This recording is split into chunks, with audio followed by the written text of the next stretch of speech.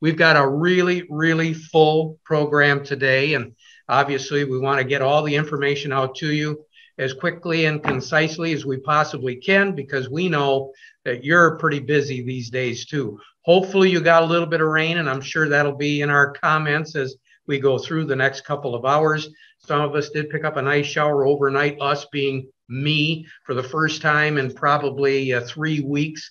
I got more than a smattering in the bottom of the rain gauge. I was actually able to get in the back 40 at Richville. We got about 4/10 of an inch, but some folks not even 2 miles away got nothing.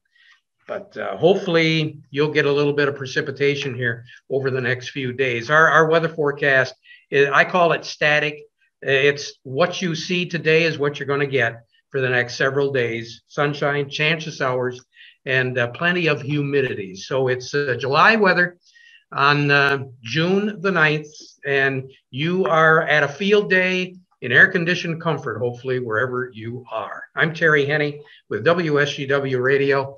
And without further ado, I'd like to introduce to you Brian Horgan. Brian is the MSU Plant, Soil, and Microbial Science Department Chair. Brian, good morning to you, and happy Wednesday. Yeah, happy Wednesday to you too, Terry. Thank you very much. I love hearing all the weather updates. We did not get the rain down here. We got a little smattering here on campus. So hopefully we, like you said, start to get a little bit more and replenish the soil and get our crops to harvest. So welcome to the 2021 Virtual Wheat Field Day from all of us in the Department of Plant, Soil, and Microbial Sciences here at Michigan State University. I am Brian Horgan. I'm a professor and chair here in PSM. And I would like to just start us off by thanking the Michigan Wheat Program for the support for our research and extension programs, especially for Dennis Pennington, our jointly funded wheat specialist, Manny Singh, our agronomist, Christy Sprague, our weed specialist, Marty Chilvers, our pathologist, Kurt Steinke, fertility specialist, and Eric Olson, our wheat breeder and geneticist. We could not do what we do without your support and input related to wheat. I also want to recognize, though, that the added support from the Michigan Wheat Program for the Mason Farm. You have been very gracious with your resources to help us modernize that space, and we are very grateful for that. So on behalf of MSU, I'm wishing you all a good field day today, a virtual field day, and also a productive and safe growing season. So with that, I'm going to pass it off to Dave. And Dave Milligan, who, as you all know, is the current president of the National Association of Wheat Growers and will be your host for the introductions of our speakers this morning. So thank you again.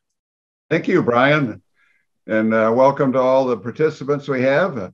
Even though it is virtual, you got to realize that when this thing was put together that we had the restrictions were such that we could not count on being able to do it in person.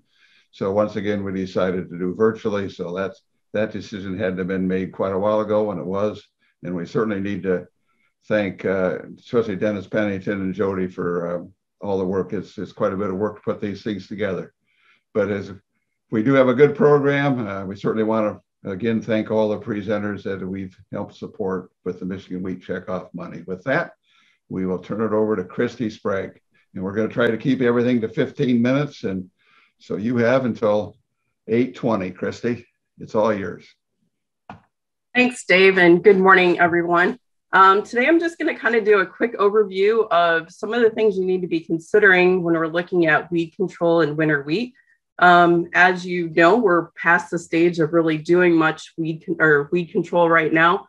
We do have some of those pre-harvest applications that if you end up running into problems, we have some of those recommendations that we can get to you at the end of the season. But what I thought I would do today is really touch on some of the key things that we look at as a MSU Weed Science program and trying to answer some of the big questions that you might have about weed control in wheat. And really a lot of the stuff we've been doing is focusing on looking at control of particular species that becomes very difficult or can be very difficult to control as well as looking at some of those application timings. As we look at some of the herbicides that we have that we can use, we have a wide range of application timings that we can use for some of these different herbicide applications, and how effective some of these herbicides can be. And one of the other things that we've put a lot of work into is how certain practices may impact not only weed control, but as we start looking at planting more cover crops, either with interseeding things like red clover or frost seeding, or possibly planting after wheat harvest, how some of those herbicide applications can affect that. So again, this is really what we're doing in our weed control program. And what I thought I would do first is really focus on highlighting some of the key problems that we see in winter wheat from the weed control standpoint. And I really want to highlight 3 grasses at first. And we've talked about these a little bit in the past, but right now is a good time to really start scouting your fields and thinking about next year and what might be some of the issues coming up. And those of you that have attended our field days or some of the talks in the past have known that we put a lot of work into looking at rough stalk bluegrass. Right now is a perfect time to scout for this weed. Just driving back from the Saginaw Valley Research and Extension Center yesterday, I saw several fields where we had this nice bright golden weed that was above the wheat, and that is rough stalk bluegrass. So that's one of those ones that we want to be on the lookout for. Again, this is one that really shows up more in our wheat crop, as well as it can be a problem in alfalfa. We don't usually see it in some of our other crops, but if you see it in your wheat, this is something you're going to want to be looking for next season in some of your other wheat fields.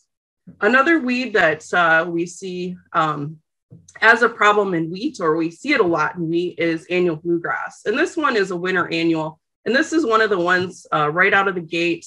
Well, you go out to your fields, a lot of times we see a lot of annual bluegrass. This was a particularly good annual bluegrass year.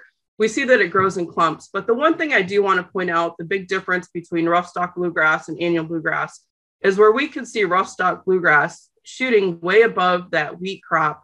Annual bluegrass just really stays very small, usually about 3 inches, 3 to 5 inches tall, grows in clumps. Probably is not really that competitive with our wheat crop. So I know a lot of people get very concerned about it because it's one of those things that's out there early. You see it out there. But in the grand scheme of things, it's probably not as much of a problem as some of the other grass problems that we see in winter wheat. The final one I want to mention is windgrass. This is one that has been a traditional problem up in the Thumb region of Michigan. We do know that it is mostly a fall emerger. So some of those fall herbicide applications, and we'll talk about which ones are effective, can really help in controlling windgrass. And one of the things that we also see is probably in the next couple of weeks, we'll start to see a reddish panicle, or that grass being above that wheat crop. So those are kind of the 3 key weeds, grass weeds, that we deal with in winter wheat. While there are a couple others that are starting to show up, these are the ones that are the most prevalent. And one of the things I often get as a question is, well, how do we tell the difference between these things when they're first coming up in wheat? Because they do look a lot alike. The key thing to do is really to focus on what we call the ligule. You can see it here with the rough stalk bluegrass. Excuse me, I'll go back. And you can see that long pointed ligule for rough stalk bluegrass. If we're looking at something like annual bluegrass, we tend to see this kind of more rounded ligule. We'll also see these boat-shaped leaf tips. And then with windgrass, we see a long ligule, but it is also very jagged. So those are kind of the key things to look at as these things are really small. So you have an idea of what herbicides you may want to use to control them. So what herbicide options do we have to control some of these grass weed species? So right here we have the Feek scale, and I'm kind of trying to give you an idea of what our time frame is as far as applications of some of these different grass herbicides. So when we look at these, we've got a couple that have very good grass activity, Osprey and then Osprey Extra, which is a newer premix, and they're both ALS inhibitors. So these are both very effective on several of the grasses. And we can apply this in the fall all the way up to basically peak sticks, so before jointing. Another herbicide that's very effective on grasses is PowerFlex. Usually we can apply this in the fall, but we want to wait till that wheat has 3 leaf. And again, that's got kind of a very similar timing. And then one that's got a little bit wider application timing is Axial Bold, and that can go all the way up to pre-boot.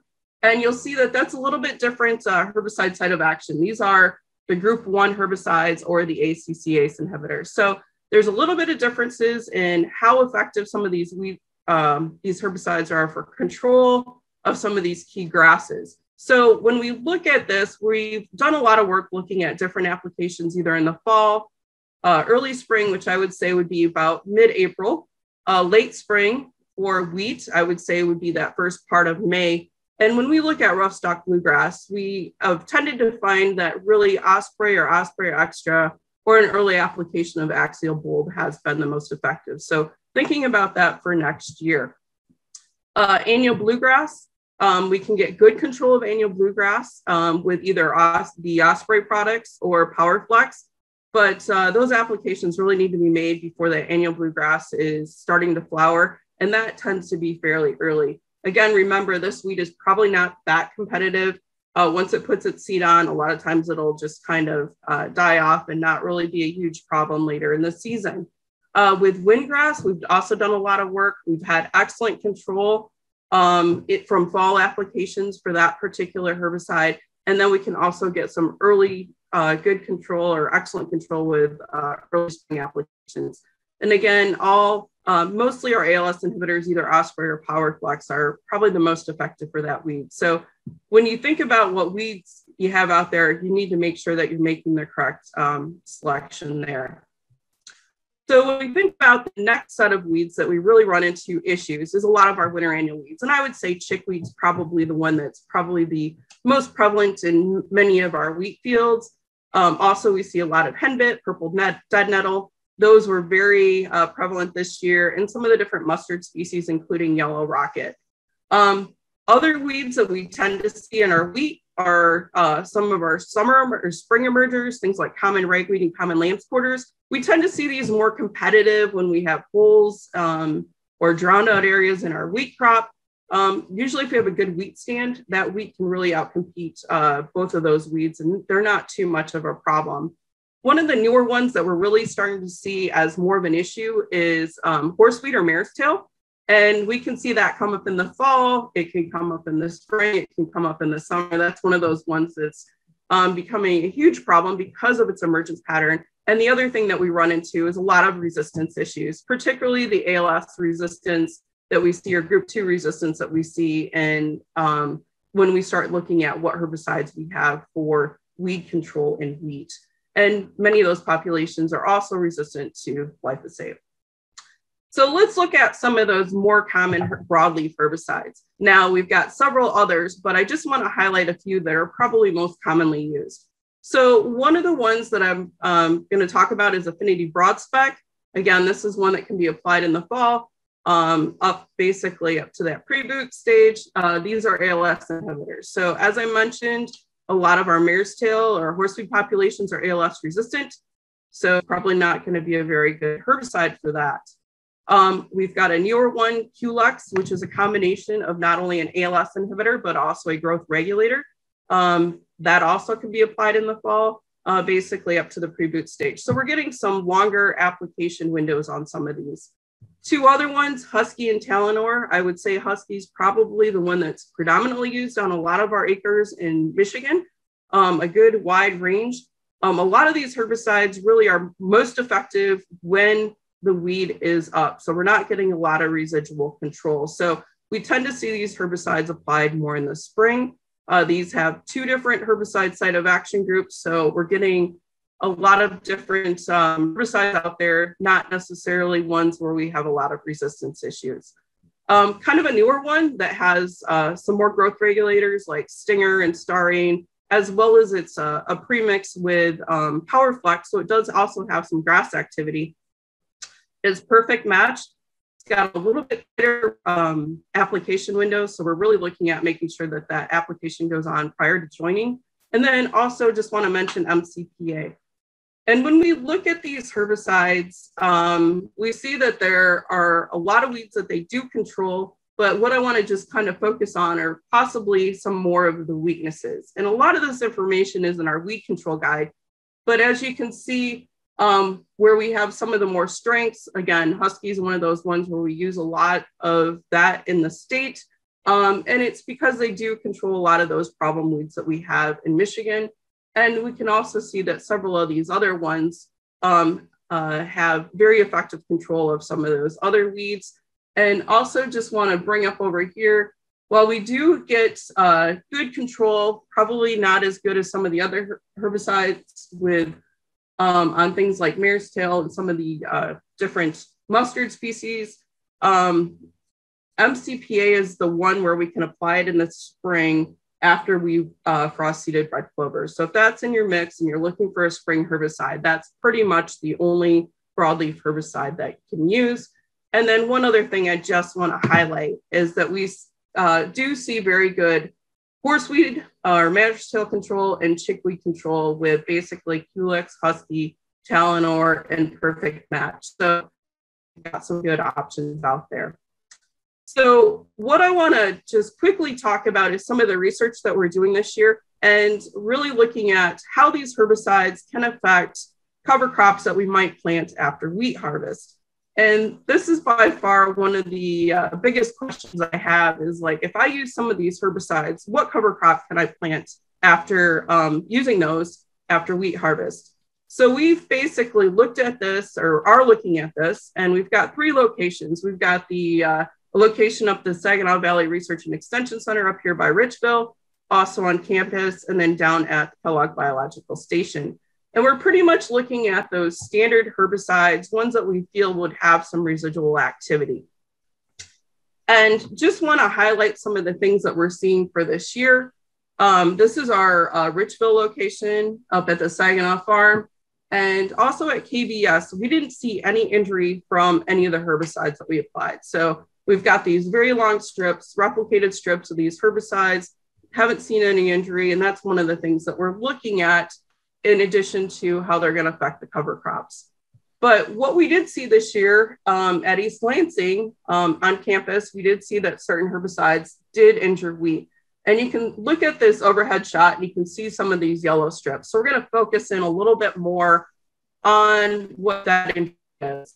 So when we look at some of these strips, you can see that we are seeing some yellowing and in some cases some stunning with some of these different herbicides. So this highlighted region here is an application of Affinity Broadspec.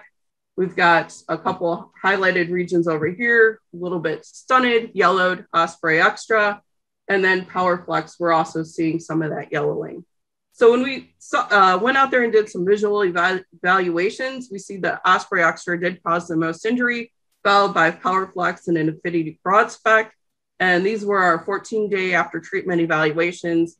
We did see a little bit of reduction in that injury over time with both Affinity Broadspec and PowerFlex, but we are still seeing some Osprey Extra injury.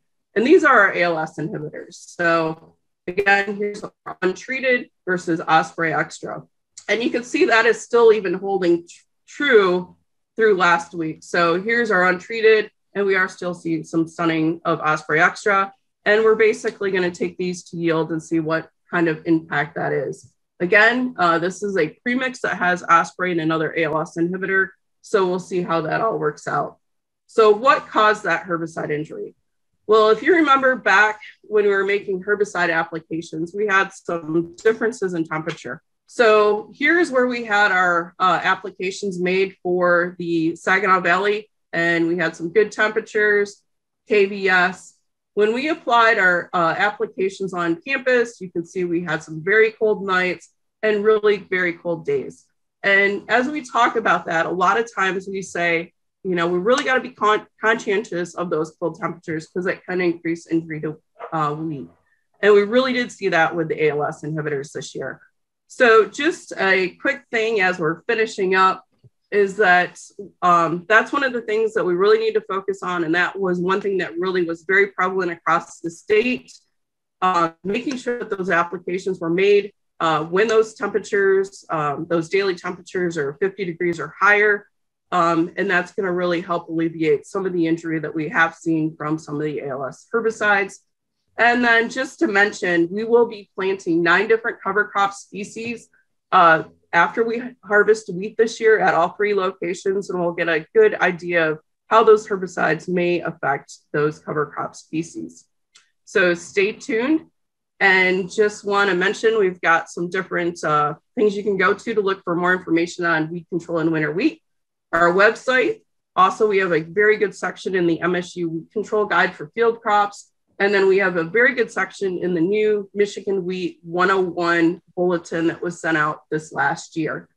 So again, really want to thank the Michigan Wheat Program for funding. Also want to thank Project Green for helping fund some of the cover crop work that we're doing after wheat harvest. So with that, I'll turn it back over to Dave. Thank you, Christy. Very timely information. Very well done. I see we have a couple questions that have been typed in the chat box. I should have mentioned that earlier. If you do have questions, please put them in there. We do not have time to answer them right now. We've used up our time, but we will maybe, Christy, if you can answer these if you get a chance, and if not, we'll put some of these in some of the future things that come out of the Michigan Wheat Program, the Wheat Wisdom or something like that. So thanks again, Christy. Now we're on to Manny Sprigg, and he's going to talk about his wheat planting strategies. And Manny, you have until 8:35. So all right. Away. Thanks, Dave. Good morning, everyone. Today I'll be talking about the work we are doing on wheat planting strategies, along with Dennis Pennington and a couple of graduate students, Calvin, who's finishing up his degree, and Patrick, who's just getting started here. So the focus here that we are pretty much chasing is how we can design an ideal canopy that can maximize that light that can intercept through that canopy and increase the utilization of that light, right? That's gonna produce more sugars and a higher grain yield. And as we all know, there is no silver bullet here, right? To accomplish a high yield potential.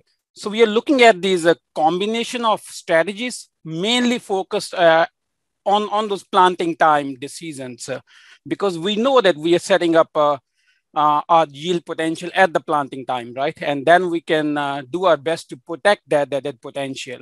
So in terms of our research, we have been spending a lot of time looking at various planting methods with the goal of improved seed placement that can result in a higher stand establishment, right? Factors in terms of seeding depth, seed spacing, row spacing, we have done a lot of work on that. And we are starting to dive more into these questions on optimal seeding rates. What is the optimal planting time? What is the penalty if planting gets delayed? As we have seen with some of these recent adverse weather scenarios, and even variety selection. How does that fit in all of these components? So when we think about planting target, generally what comes to mind is that how we can get to a uniform depth and spacing, right? Getting a better seed to soil contact. Essentially, this can lead to more uniform plant development and tillering capability, both in terms of seeding depth, as you can see in this picture, and seed to seed spacing. And this can lead to, again, more uniform plant as well as overall canopy development, right? And that can give us, again, more uniform canopy, hopefully helping us with the management decisions. Fungicide application at flowering comes to mind, right? If the canopy is more uniform, hopefully the efficacy of that fungicide can be improved. And we have seen some results that I will show over here. But we are still dealing with technological challenges, right? That are we there yet, sort of, in terms of these precision technology in small grain crops?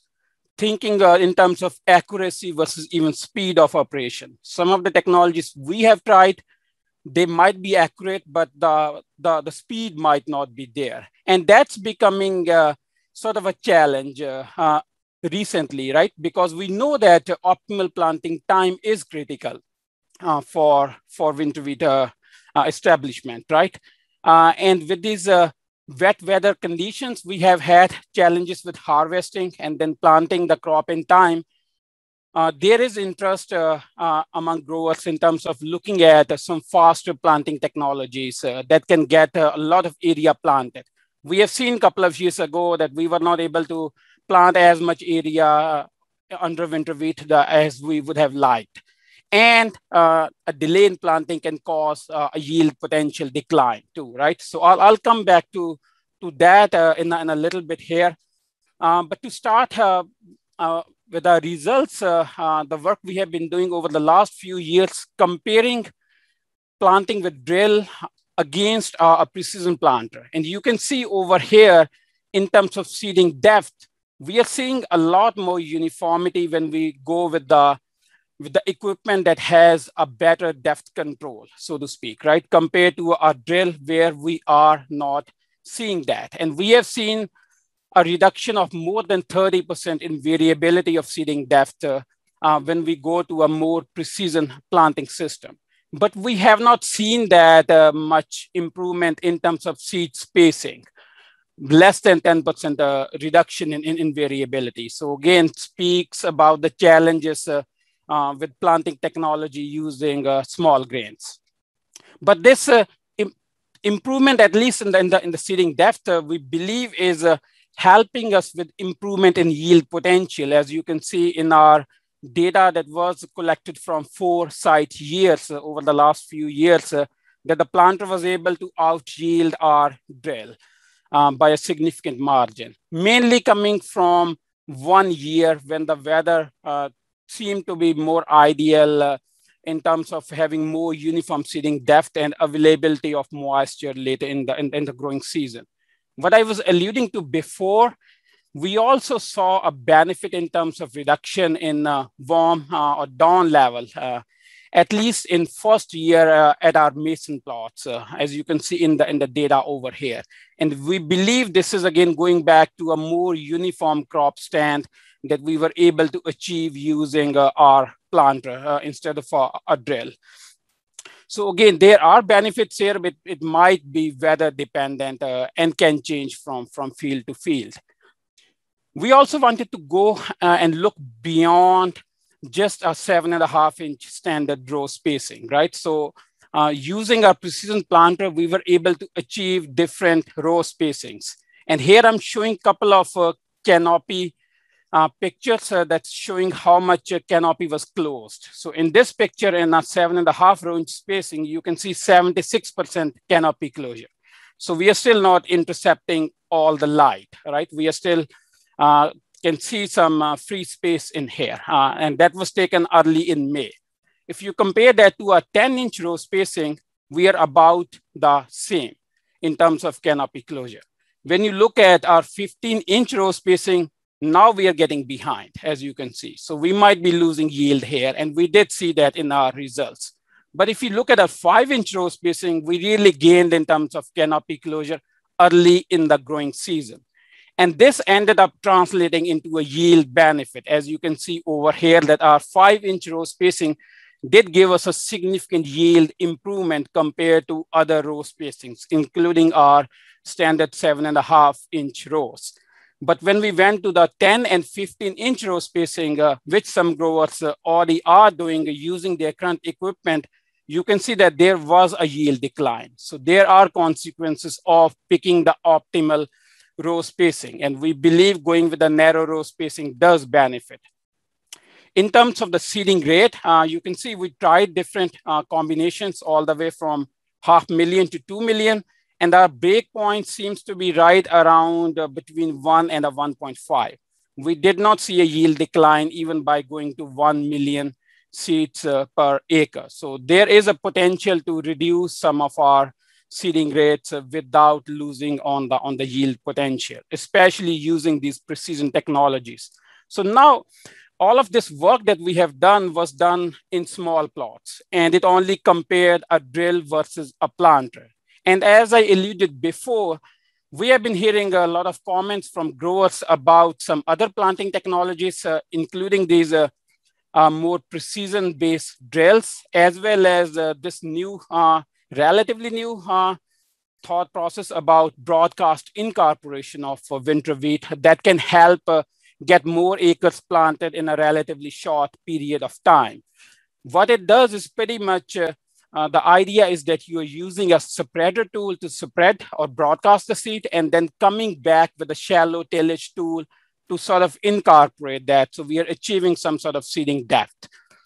So we are looking at comparing all of these planting technologies, and these trials are done on farm compared to the small plot work we have done before. And we are not looking at planting technologies, but even going beyond, comparing multiple seeding rates, with the idea being that the broadcast might be needing a higher seeding rate compared to our relatively lower rate in a drill, or especially in a precision planter. And we are also looking at till versus no till scenarios and collecting a lot of data on those aspects, not looking at yield, but also stand establishment, even quality in terms of impact on some of those dawn levels, and at the end of the day, overall profitability, right? So this past year, Dennis and I were able to recruit 5 farmers, actually 4 plus a trial at Bean and Beet Farm. So again, all of these trials are done at field scale. And in terms of planting method, we are looking at a minimum of a seed drill compared against some sort of a precision or a narrow row planting unit. And also including this idea about broadcast incorporation and using different tillage as well as spreading tools that growers have at their disposal.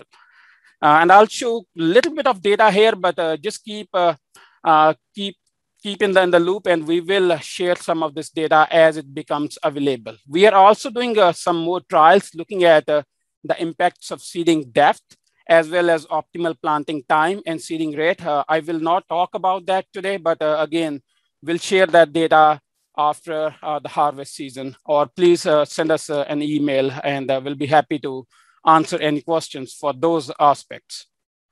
In terms of the equipment we are using this year, you can see, again, with the 2 minimum comparisons we have had is using what we call our control in terms of a seed drill, and using a more precision planter, what we have used before, the Monosem unit, and then competing against the broadcast incorporation. And here you can see a couple of images of tools that we have been using, different tillage tools, as well as a spreader to be able to do a good job with that broadcast incorporation. So again, a lot of different ways to do this, but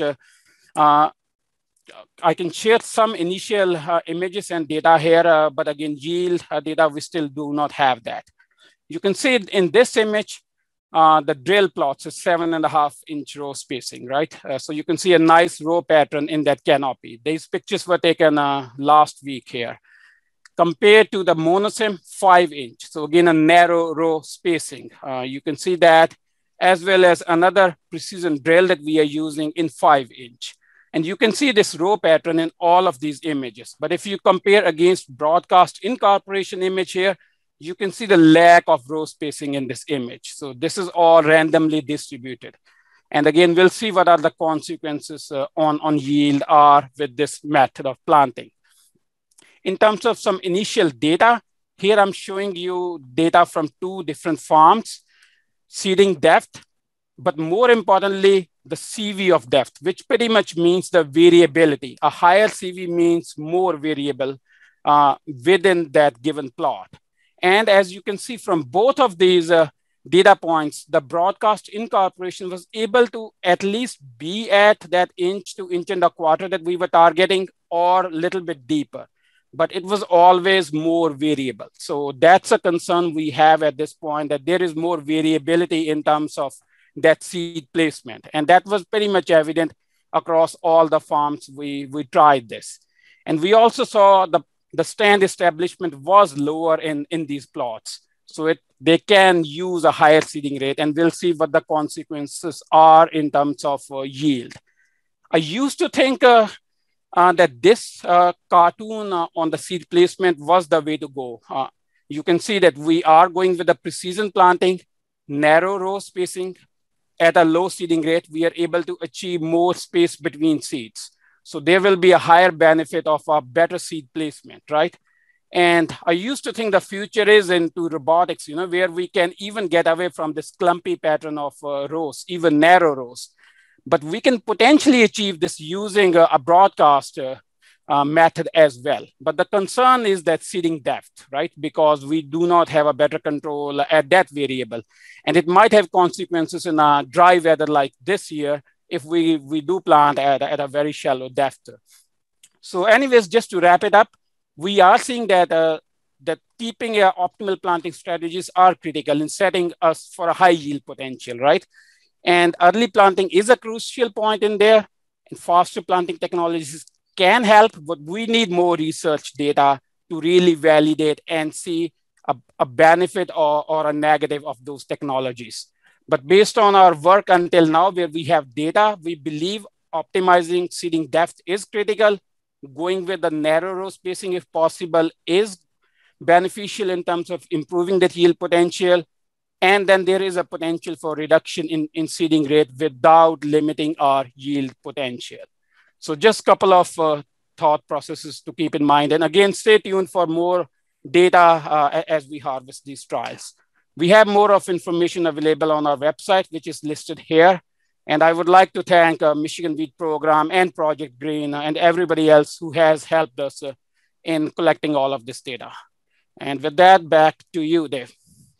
Thank you, Manny. And you do have a couple questions, and we appreciate those questions coming in the question and answer. So if you could get to them when you get a chance, Manny, and we need to keep moving on. So thanks again, Manny, and thanks again for those questions.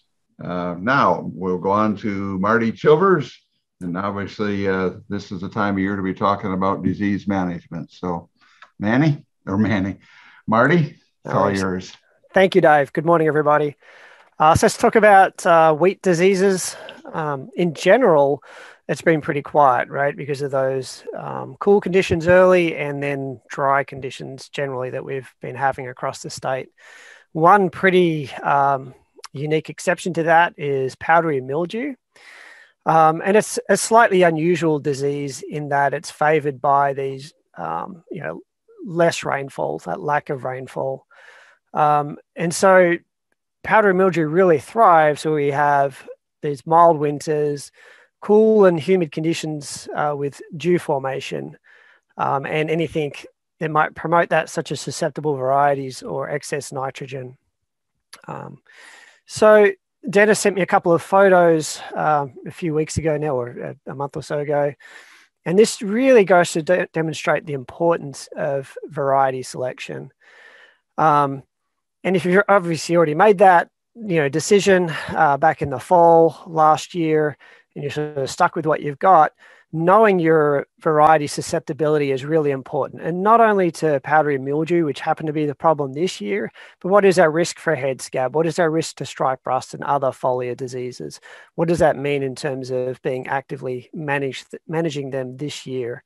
And so you can see, a pretty stark difference here in varieties down the field there, right? It's this variety with good resistance, really keeping that disease at bay, versus a variety that has a lot more susceptibility to disease.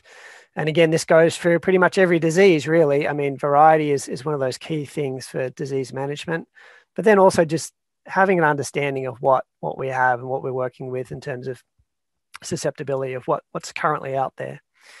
Another disease that has caused issue in the past has been stripe rust, right? We had that epidemic in 2016, and that's where things got started very early, April, May, very sort of early start of May, where we started to see stripe rust move through.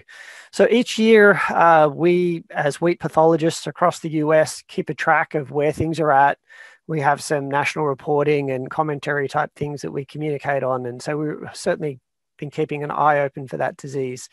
And we had reports down south in April, but things have been very, very slow to move up north.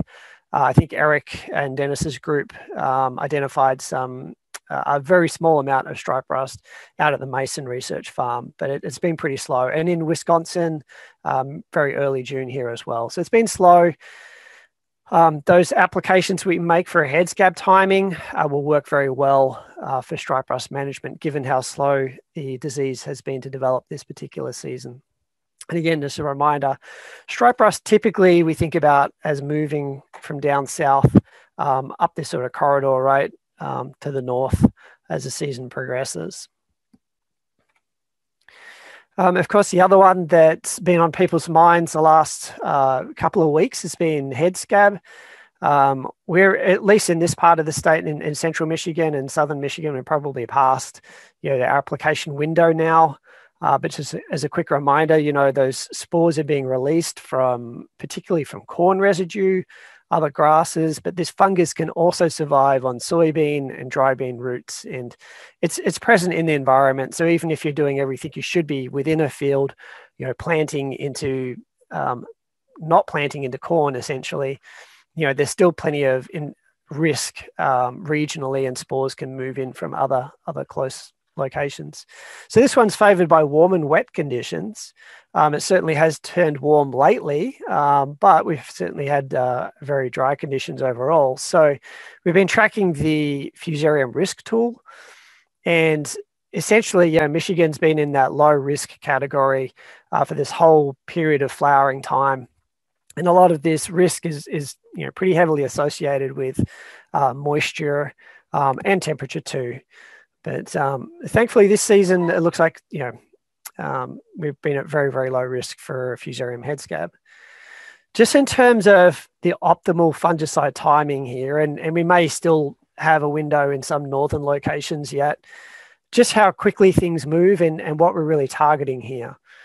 So we've done multi-state research to look at what is the optimal fungicide timing for these head scab applications. And really, it's about a 7-day window. So what we're looking at here is the beginning of flowering, 10.5.1, where we've got flowers on 50% or more of the heads in the field. And then that obviously moves through pretty quickly. We'll get full flowering on those heads. Flowers will begin at the bottom, move to in the middle rather, move to the top, and then the bottom of that, individual heads. But then in terms of progression, you can see here, this is 4 days after 10.5.1, this center image. And so you can see some of these anthers now are no longer productive, or the pollens come out of those. The white ones are old and dead essentially, but these yellow ones are where we still have a live pollen in those anthers. And that's when we're still susceptible or most susceptible to head scab infection. So really this window from the beginning of flowering to the end, where we've got very, very few fresh anthers with pollen in them, is around about that sort of week window. And that's our optimal timing for head scab management. Move outside of that window and the efficacy certainly drops off. So we do a lot of head scab trials in various places, but we do a lot of trials to look at various chemistries. There's certainly new chemistries coming to market at the moment or being developed. Miravis Ace is one of those newer ones. Prosara and Carumba, a couple of those older chemicals that we have. Fungicides are not magic bullets. I want to point that out to start with, right? And so what we're looking at here is the amount of head scab in blue and how we're able to reduce that with Prosara, Carumba, or Miravis Ace. And also the associated vomitoxin, right? The amount of DON, we're able to reduce it, but it's not going to eliminate head scab. And this is in that optimal timing window. We certainly do look at other timings, and that has been a question for Miravis Ace. On the label there, it's got half head emergence, Feeks 10.3 as a potential application window, but the results here are a lot more variable than in that 7-day window that we just talked about. So we certainly prefer to see you using that 7 days from 10.5.1. In terms of fungicide efficacy, I don't have time to go through all the other diseases we look for, but we contribute this really nice table of multi-state data, and I'll put this link in the comment section. So this is a really nice fungicide table looking at all the different products that are available and how they perform, or how we rate those on various different diseases. So we've got powdery mildew, septoria, leaf blotch, and head scab as well. So really handy table to look at. It breaks them out and breaks out the modes of action that are included in each of those different chemistries as well. So something that my graduate student was looking at is what is the optimal timing? And so we collected data from multiple studies to have a look at this, and just what is the yield benefit to these different fungicide timings that we look at. And we can think of them as generally sort of three broad timings, that T1 from Fix 5 to 6, the T2 around that flag leaf timing, and then a T3 being at that flowering window. And so what we did is compiled data from Kurt Steinke, Martin Nagelkirch, and our trials to look at a lot of data points to try and get a better sense of what is the typical yield response when we look at this. So Michaela did a fantastic job at pulling through this data set. This is just sort of going into some of the details of the number of studies that we used, but an awful lot of different studies, both from Saginaw down through to campus here. This is just plotting everything out. This is what we saw on average, right, from 195 responses from 93 different studies. So a lot of positive responses, but some negative as well. But what are the statistics behind this then? So again, looking at those sort of major timings, this is and I've circled them in red here, the ones that we're sort of perhaps most interested in. So I was a little bit surprised, I guess, by that 4 bushel bump at that T1 timing. And I do want to point out that this is the average, right? So this doesn't reflect every situation every year or for every variety. There's certainly going to be variation. But on average, when we were putting those applications on at that T1 timing, we were seeing around about a 4 bushel response from that particular timing. Looking through to T2, a single T2 application, we're looking at just under 7 bushels. A T3, which again is that heading, flowering timing, where we get that added benefit of also protecting flowers from head scab, we're up to nearly 7.5 bushel. And then one of the best combined timings, the T1, T3, was up to 10.5 bushels. So I thought that was really, really interesting data. And we'll be working on summarizing this in some additional extension outputs that are coming out pretty soon. Before I wrap up, one thing I did want to mention that we have had some issues with last year is dwarf bunt and common bunts or stinking smut. So this is where when we harvest the grain, it's got a fishy off odor, and you don't really need much infected grain to have that very strong fishy smell, right? And so this is a pretty big problem in terms of trying to market grain. The fungus infects soon after germination of the seed in the fall, and then grows systemically through the plant, and then colonizes those seed as they develop, and then basically replaces that seed with these bunted grains that'll open up and have spores inside of them. Unfortunately, these fungi can contaminate the soil and, of course, the grain as well. So it's important, if we're thinking about saving seed, to be scouting our fields very carefully. It is a little bit more difficult to identify than some others, and you don't necessarily need a whole lot in a field to contaminate a seed lot. Here's some images of what that looks like. So we're looking at this sort of off-colored rate, where, again, those fungi are replacing the seed, the ovary themselves, with those spore masses. Certainly something that's pretty easy to detect at harvest, but it may be somewhat difficult to detect scouting the wheat. But I just wanted to bring that to your attention as we get into harvest season here. Most seed treatments do a pretty good job, but you've got to make sure we're really uniformly covering those seeds. And yeah, this is where using certified seed too helps to reduce the chance of introducing the disease to a field, because again, those pathogens can survive in the soil for many years. And I'll leave it at that. And again, thanks to Michigan Wheat for the support. Yeah, and we'll keep it moving. Thank you. Thank you, Marty. Very, very timely and on time. So thank you much for that. And check to see if there are any questions at the moment. I don't see any questions specifically for you. We will move on to kind of a different topic. Dennis Pennington is going to talk about harvesting high quality grain. We've had some requests from the end users concerned about the quality of some of the grain that's being delivered to the elevators. And so Dennis is going to try and give us some pointers on that. So turn it over to you, Dennis, the man who wears many hats for us. All right. Is my screen showing up correctly? Yes. Okay. All right. Thanks. Well, yeah. Good morning, everyone. And we wish we could have had a face-to-face field day, and I promise we will next year.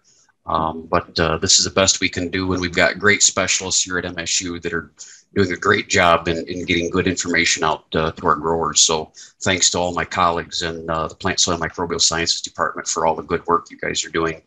I want to just touch base quickly about harvesting wheat for grain quality. One of the things that's important to remember is that wheat is milled directly into flour and then made into food products directly. Most of the wheat grown in Michigan is not fed to livestock that then becomes a food product. So because our wheat is milled and then goes directly into food products, quality is of utmost importance. All the way through the supply chain, from the grower through the grain elevators, the miller, and then the end users that are making the food products. So we all want to provide a wholesome, clean food product.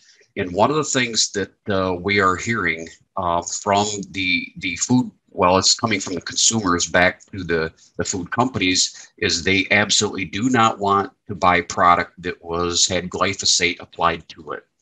So there are some places in the world where they use glyphosate to desiccate their wheat, so that way they get more uniform dry down of the grain crop. But there is nobody in Michigan that wants to buy grain that has been sprayed with glyphosate to desiccate it. So do not desiccate if at all possible. Make that a last resort. Another quality is certainly affected by a number of different things. Most of these things are components that you guys all manage at different parts of the season. Vomitoxin is something that nobody really wants. That's caused by Fusarium head scab, which Marty just talked about. The way that you manage for vomitoxin is through variety selection and then fungicide application. The growth stage where we're at in Michigan, those management practices have already been implemented. The wheat is all floured in pretty much all of lower Michigan, maybe some in the very northern part of the lower peninsula. There might be some wheat that's just at flowering stage right now, but most of the wheat acres are already flowered. So we are beyond our fungicide application timing for vomitoxin. Sprout is another thing. We certainly want to have high falling number or Hagberg falling numbers. We want that starch to be in good condition. And so, the way we manage that is through timely harvest applications, as well as variety selection. There are some varieties that tend to not sprout as bad as others. But certainly getting the combine in the field when the grain perhaps maybe is a little bit higher moisture and then drying it, as opposed to getting it down dry and then risking getting it rained on.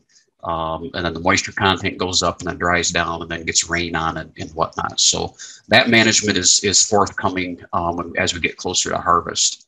And high test weight is something we all strive for. The heavier the grain, the more weight we have to sell, the higher the yield that we have. And the millers are looking for high test weight grain as well. And certainly the last thing, and this is related to in terms of management, kind of how we combine and manage and store the grain. And this is the amount of dockage in terms of like broken, shrunken kernels, unhusked kernels, green kernels, foreign materials, and so on. So disease management, Marty covered that very well. Just a reminder, fungicides provide suppression of diseases. They're not necessarily provide 100% control. So even though you have made a fungicide application to control a disease, does not mean you will not get it.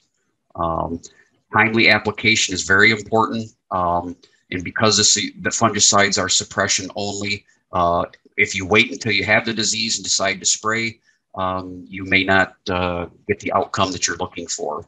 And like Marty said, with the powdery mildew example, plant resistant varieties, because there's a huge difference in the variety responses to these different diseases.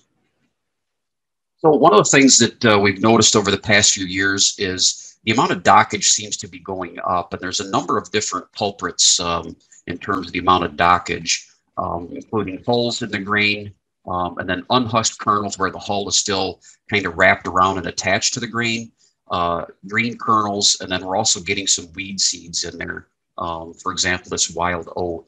And the mills, before they make flour out of this, they have to remove that that foreign matter, the material that is, you get charged as dockage when you take a load of grain to the elevator. So when we're thinking about grain harvest, we want to try to do everything that we can to reduce the amount of dockage that we get. And that means not only timing of harvest, but also combine settings in terms of, how to adjust your combine to make sure that you're getting a good, clean, quality grain harvested and put in the bin that you'll then at some point deliver to the grain elevators. One thing that's important, make sure you start out with clean equipment. Make sure that all vessels that handle grain, including wagons, trucks, combines, augers, are free from dust and bird droppings, rodents, and old rotted grain. Ask questions and think about, what did the truck haul last, or what was the last thing that we ran through the auger? Is there anything that's been run through any of them that could possibly cause a contamination? I had a conversation with a food company here recently, and they had a train car that had wheat flour in, that just had a little bit of wheat flour hung up in it, and they put oat flour in it and hauled it to their manufacturing place. And they ended up having a huge recall because they were advertising their product as, gluten-free. And while with a little bit of wheat in there, they had to recall a whole product. And it all came back to just having that one rail car that had a little bit of flour left in it. So the same thing can happen with trucks and any of the vessels that we use to handle grain. So make sure you have all of that equipment cleaned up and in good shape, ready for harvest. As you're preparing for harvest, we tend to use yield monitors to help identify, areas of the field that perform well. Plus, it gives us an idea how much grain we're harvesting. Many of the different farms conduct kind of on-farm field trials to test different varieties or different management practices or nitrogen rates or things like that. If you're going to use your yield monitor to do that kind of thing, make sure you do a good job calibrating it. You got to calibrate for the temperature sensor, mass flow vibration. There's a moisture sensor to calibrate, and then certainly the thing that all of us, when we always think that yield is the most important thing, but we also have to calibrate these other things as well. Make sure your distance is properly calibrated. Your owner's manual will have specific instructions for how to calibrate each different type of or combine has different methods. And then use accurate equipment for the calibrations. When you weigh off the grain to verify, make sure those scales are in working order when you plug in those calibrated weights. Then make sure each crop is calibrated every year. And then if you have high moisture and low moisture grain, make sure you calibrate once in the higher moisture and then do another calibration once you get into the lower moisture crop as well. In terms of combine adjustments, most of this is just kind of common sense, and you all probably know this, but it's always good to get a good reminder. Make only one combine adjustment at a time. Know why you're making it before you make the adjustment, and then double check the result of the adjustment before making another. And when you're trying to adjust to get good, clean grain that's fully threshed, make sure you're operating the combine at full capacity. Don't run it slow and try to set your fan speed, your concave, or your cylinder or your rotor speeds and whatnot. Make sure you're running the combine at full capacity when you're making those adjustments. And then check your operation frequently, and especially when whenever crop conditions change, such as in a field where you change varieties or when you're going from one field to another. just keep an eye on it and make sure that your combine is set up to do and it's getting a good clean sample, a good clean grain in the bin. In terms of reel speed, set your reel speed for between 10 and 25% faster than your ground speed. Adjust your ground speed to maximize the capacity of the machine. Set your cleaning fan speed so that you're blowing out the chaff and whatnot out the back and the hulls from the grain. Set your sieves opening, adjust your concave settings, and then your rotor and cylinder speeds. And then make sure that you top and spread that straw the whole width. That is one of the things on our winter webinar series that we had. One of the things that was discussed was making sure to get this chaff spread the full width of our combine header. So adjust the chopper and the settings on the back of that combine so that you're distributing that residue the full width. And this is true with soybeans too, before you, or dry beans before you plant wheat this fall after harvest. So one of the things that we've noticed has been a challenge a little bit coming into the mills is Jupiter. Jupiter is a white wheat that threshes really hard, just to be real honest with you. And what happens is we're getting delivered some unhusked kernels into the mills. And so we were looking at that, and last year at harvest time, we had some Jupiter and some filler plots at the Saginaw Valley Research and Extension Center.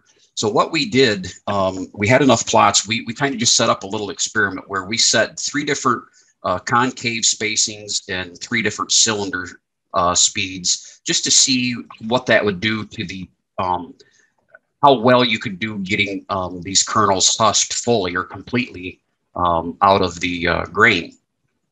And so what we did, we had a 3 millimeter spacing on the concave, a 5 millimeter spacing, and then a 7 millimeter spacing. And at each of those spacings, we ran the cylinder speed at 940 RPMs, 1140, and then 1340 RPMs. And then these bars that I'll show you in a minute, these are the percent of unhusked kernels in the samples. So what we did is we harvested, like say the first plot was, we set the cylinder at 940 RPMs with a concave setting of 3. And what we got was about almost 30% unhusked kernels at that setting. When we increased the cylinder speed to 1140, that decreased a little bit. And when we went to 1340, it decreased even more. So the amount of unhusked kernels with Jupiter, if you have Jupiter out there, set your cylinder speed higher. So what happens when we go to the wider spacing? Well, the same kind of trend holds true. As we increase our cylinder speed, the amount of unhusked kernels decreases. And then when we go to even wider, so this spacing here is a little more than double of the 3. Now, if you might be thinking to set that concave setting at 3, it's like you're going to slow down the throughput of your machine terribly, and you're going to have to go a lot slower. It's going to take a lot more horsepower. Your acres per hour is going to go down. Yeah, you're right. Let's look at the numbers and what do they say when you're at when you double your concave spacing, you're still getting that benefit of increasing your cylinder speed or your rotor speed. So that's kind of the take-home message. There was a significant difference in increasing the cylinder speed, but if you look at the trends here, yeah, these 7 millimeter concave settings are a little bit higher than the 3, but they were not statistically different or statistically significant. So probably the more important thing is to increase that cylinder speed up compared to lower, and maybe do something kind of middle of the road in terms of your concave spacing to get those Jupiter kernels completely husked. So that's about all I really had to talk about in terms of harvesting grain quality. Just a reminder, as we go into harvest, make sure you take the time to be safe. That can be a busy time of year. It can be hot. You know, when you're working outside like that and that dust and the chaff and the wind and whatnot, and you're working really long hours, you can get tired. Just make sure that you and your employees are safe. And I hope you have a good harvest. So with that, I'll wrap up, Dave. Thank you, Dennis. Very timely topic. So, all right. Moving along, we have Kurt Steinke, talking about not only wheat production, but straw production. So Kurt, we'll turn it over to you and give you 15 minutes. Good morning, everybody. Hope everyone is staying cool out there. We put together two about 5 or 6 minute videos based on some of what we are seeing in the field thus far this year. Both myself and one of our graduate students in our program, Lacey Thomas. So I'm going to go ahead and run those. And if we have time for questions afterwards, that'll be great. Otherwise, I will answer them in the chat.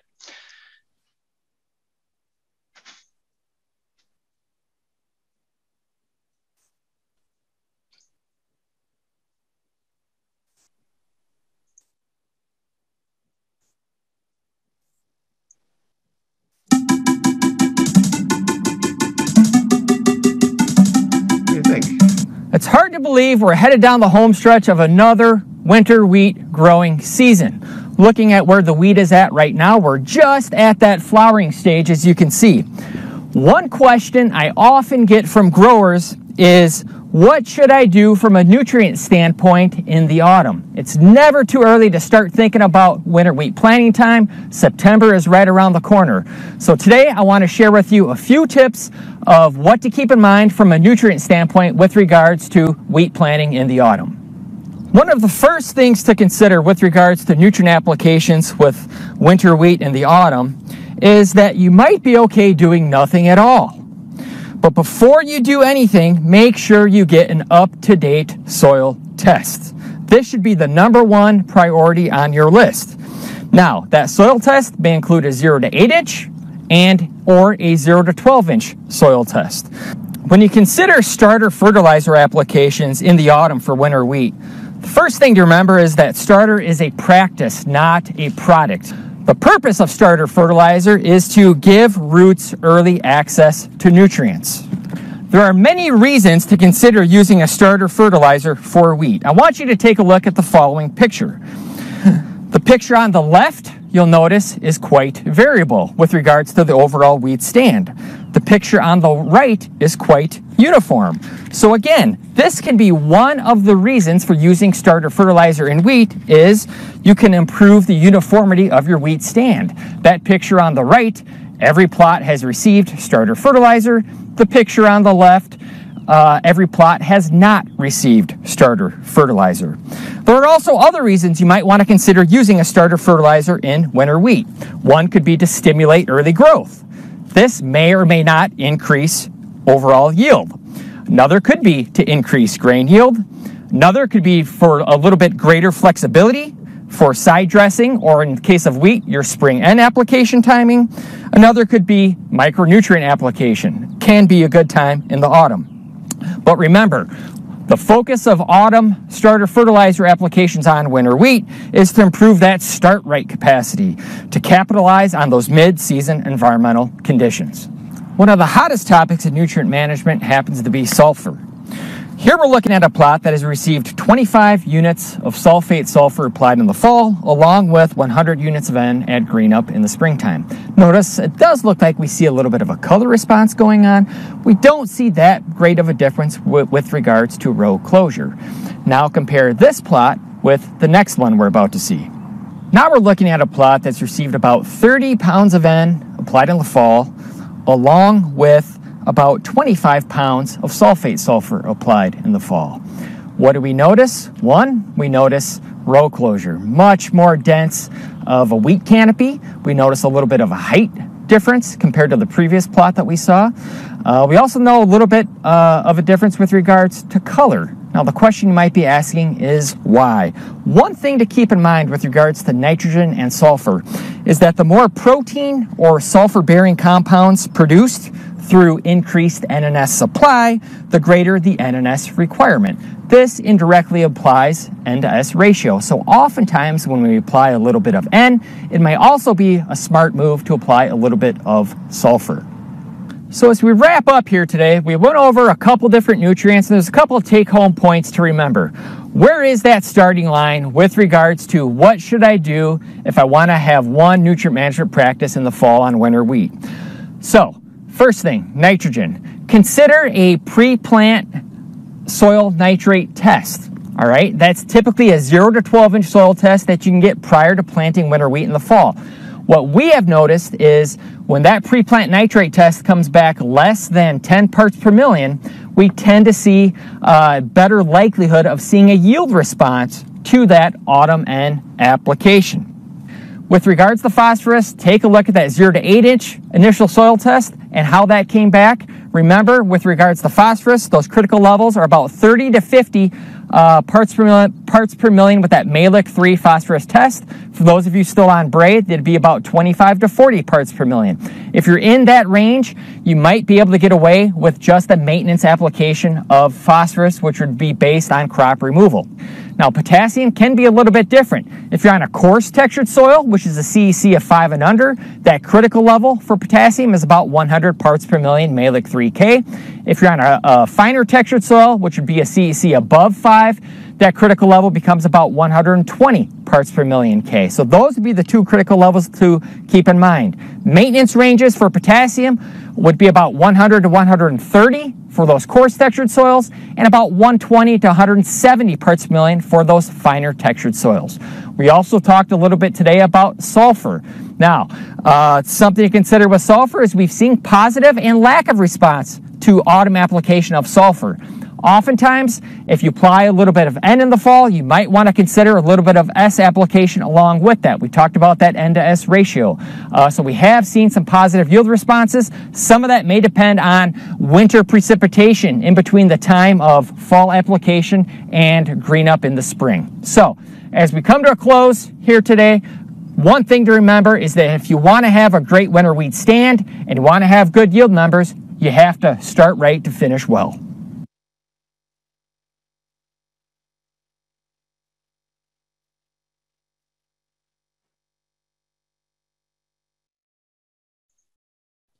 All right, so that's one video that we put together. Let me transition over here to another one that Lacey Thomas, one of my master's students, has put together. And I'll get that fired up here in 1 second.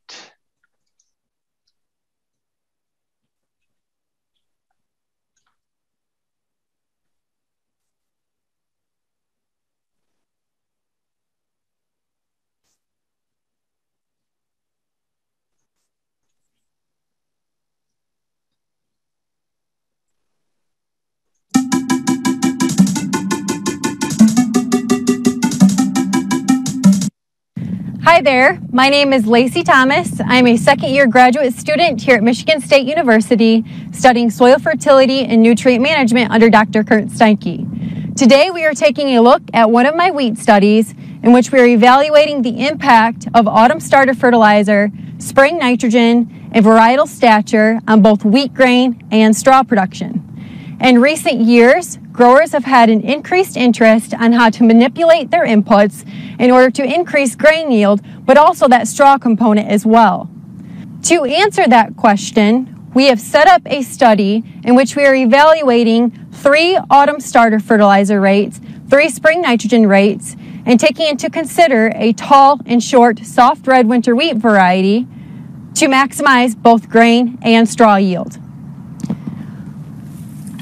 Located here in East Lansing, we have 2 varieties in which our short statured soft red winter wheat variety is Flipper, known to have very good lodging resistance and good disease tolerance.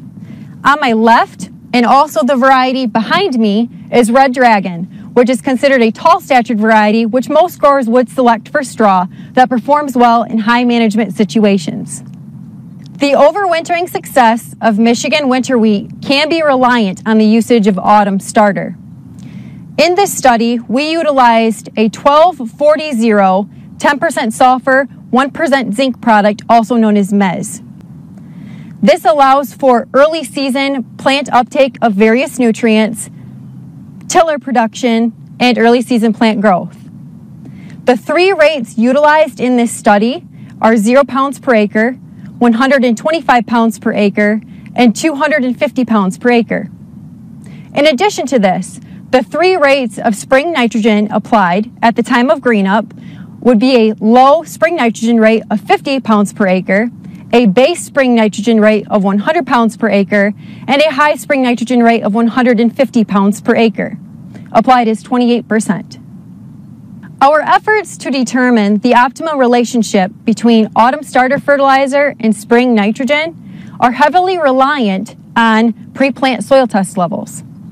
A pre-plant soil test of 0 to 8 inch composite in addition to a 0 to 12 inch nitrate test can be very helpful of determining where that starting line is.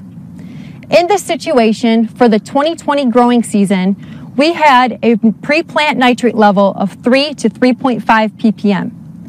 Any nitrate level believed below 10 ppm results in a likely response to autumn starter. In addition to that, when evaluating our phosphorus level, for this year, we have a phosphorus level of 35 ppm, which is right around that critical value that we would like to see of either 25 ppm Bray P1 or 33 ppm Mehlich. In addition to the likelihood of seeing a response from the nitrate added at the time of autumn starter, sulfur is a likely component of our response as well. It is important to understand that sulfur soil testing is not always a reliable indicator of what your current soil test levels are. In the past, additional research has demonstrated that an addition of 25 pounds per acre of sulfur applied either at fall or in the spring may be beneficial to your winter wheat crop. So far for this season, we have seen a significant increase in tiller production with greater tiller formation with high autumn starter as compared to low and no autumn starter in our tall variety Red Dragon. On the left, our no autumn starter base spring nitrogen plant demonstrates very few tillers produced going into spring green up. And again, this will carry throughout the remainder of the season. Moving to the center, our low autumn starter and base spring nitrogen rate has an increased number of tillers, but is not quite as prevalent as our high starter base spring nitrogen rate here on the right. Here in East Lansing, we have reached F9 or flag leaf as of May 20th, in which the following treatment differences were recorded. Starting with our low spring N application of 50 pounds per acre, primary differences have been observed in canopy coverage, plant height, and color between our 3 autumn starter rates shown below. Moving on to our base spring nitrogen rate of 100 pounds per acre, we see very similar results with significantly greater row closure when comparing no autumn starter on the left to both low and high autumn starter on the right. Here, we are also seeing some differences in plant architecture as the addition of autumn starter seems to be promoting greater plant height and therefore adjustments to flag leaf position. As we advance to our high spring nitrogen rate of 150 pounds per acre, the results remain consistent with greater coverage, plant height, and even darker color variation when observing the effects of autumn starter. For the 2020 growing season, autumn starter and spring nitrogen interacted to affect the grain yield of both our short-statured Flipper variety and tall-statured Red Dragon. In Flipper, the low starter high nitrogen treatment resulted in an increase of 31.4 bushels per acre, with a 21.4 bushel per acre increase in Red Dragon as compared to the no starter high nitrogen treatment. In terms of straw, we viewed a similar interaction in which straw yield increased for Flipper with the low starter, low nitrogen treatment exceeding the yield of the no starter high nitrogen treatment. In addition, straw yield increased in Red Dragon with low autumn starter and base nitrogen application exceeding the yield of no autumn starter and base nitrogen treatment. These results demonstrate a very key point in which the lack of autumn starter at the time of planting cannot be compensated for with higher applications of spring nitrogen. While our visual observations and current measurables appear to be setting the stage to reflect similar results for our 2021 growing season, it is important to take into consideration pre-plant soil test levels, planting conditions, and input economics before making decisions to apply any of these treatments. We look forward to sharing our 2021 results with you and appreciate your participation in Wheat Day for this year. Thank you.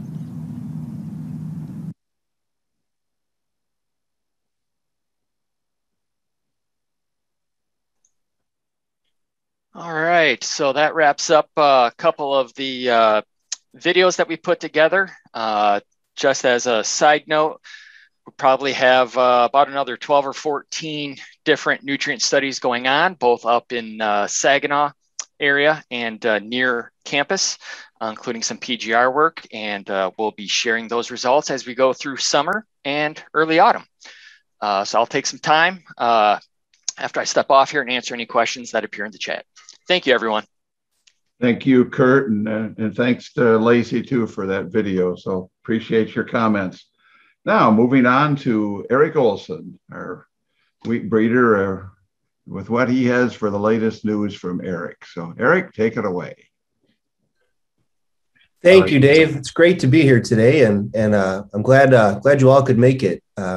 And so we'll have a video in the field talking about some of our recent releases. It'll be something of a history lesson on some of the varieties that have been grown in Michigan as well. We'll look at some of the older varieties, as well as some of the new high-performing varieties that are coming out of our Michigan State wheat breeding program.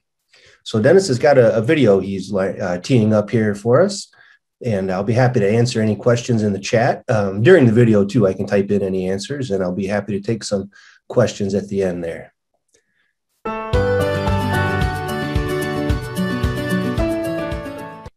Hello, everyone.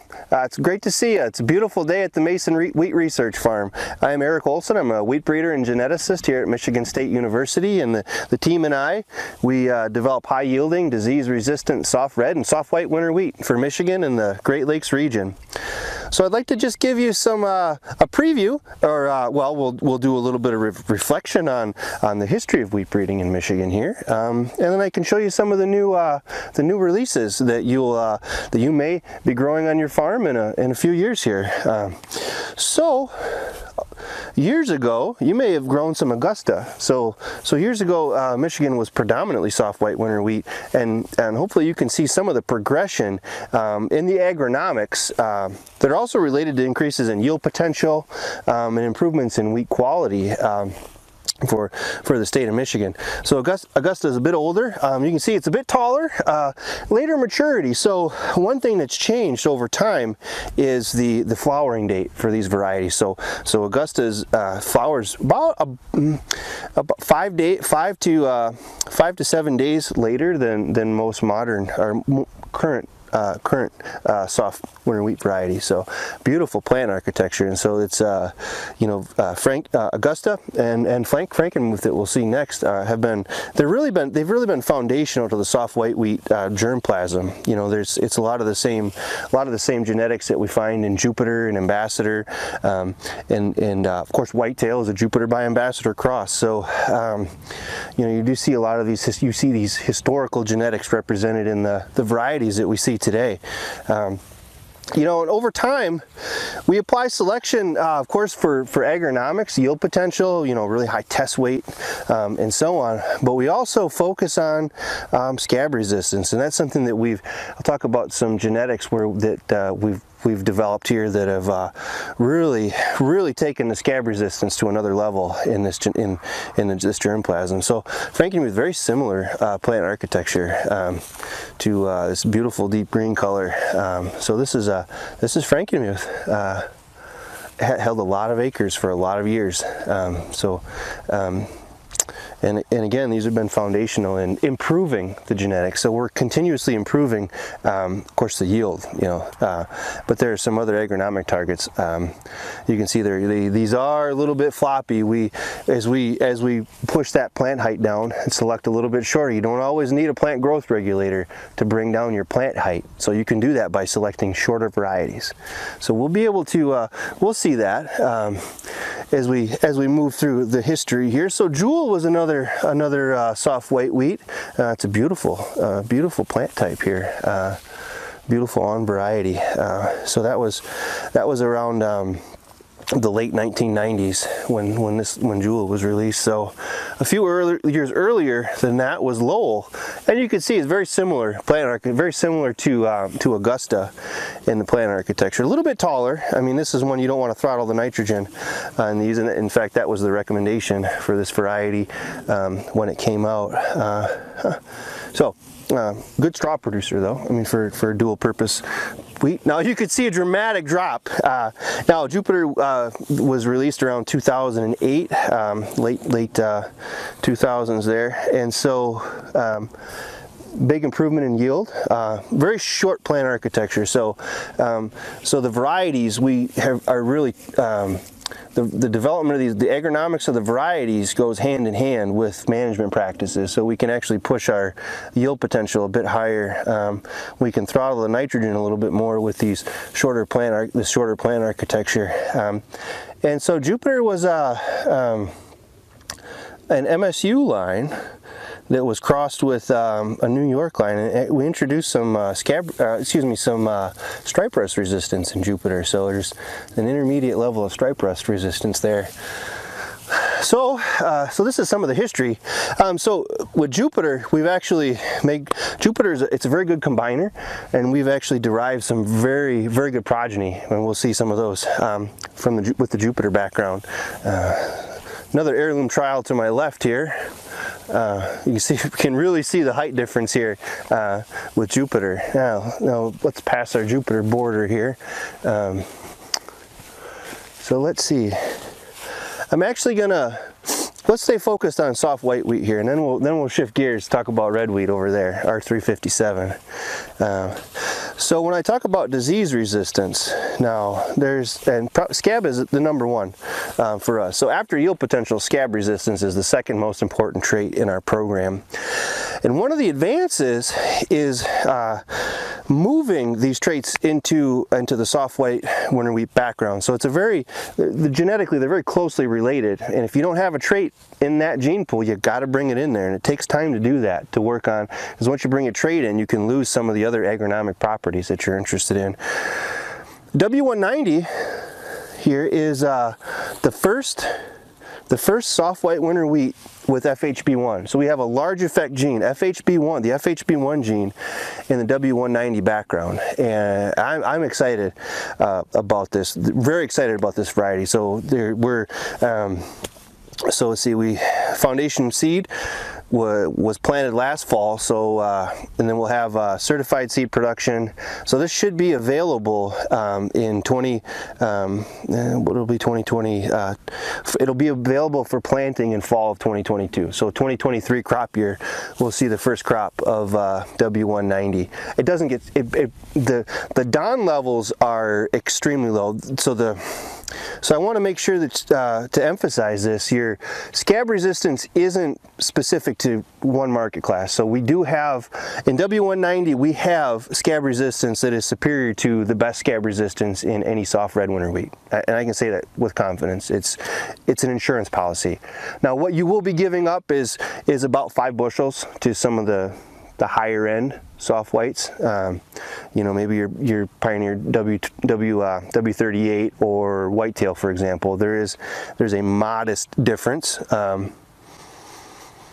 It's an insurance policy. So what you're giving up in yield, you're gaining in scab resistance. And so, and I want to emphasize, the best policy for managing scab is to first identify a resistant variety, and then incorporate a fungicide management plan.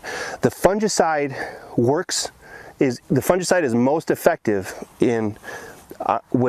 when applied to a resistant variety. I can't emphasize that enough. It's the interaction between having a resistant variety and the fungicide applied. And so fungicides are not 100% effective because they're preventing the initial infection.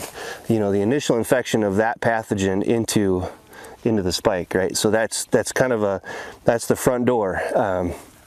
But with the genetic resistance, you may get infection in one spikelet, but the effectiveness of the genetic resistance is that it blocks spread.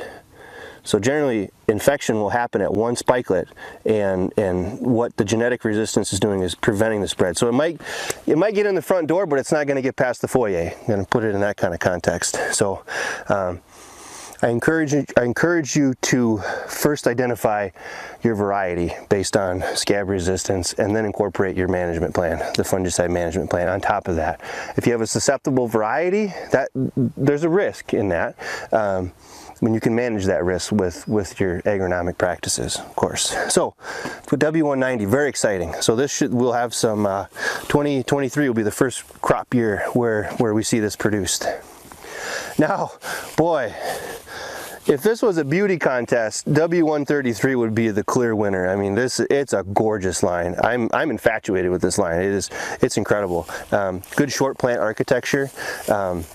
It's got a very long peduncle to it relative to some of the others. So it's an on variety. You know, if you have a preference for on versus onless, it's an on variety. Very high end yield potential. I mean, it is equal to or superior to whitetail in terms of its yield potential. And we got Jupiter represented in the pedigree there. So it's a remarkable variety. It does have the Jupiter stripe rust resistance, and there is an intermediate level of scab resistance in here. So you don't see the high level of susceptibility. There's a I'm not going to call it moderately resistant, but it would fall into that moderately susceptible category where the scab resistance is better than Ambassador and then better than Jupiter. So it would be, but definitely not as good as W190 as we saw before, but it's a beautiful line. We'll definitely respond to intensive management. So this went for foundation seed production. This should be available through Michigan Crop Improvement Association, and we should see certified seed available for planting in fall of 2022 for this line. All right, well, let's see. Who do we want to talk about next here?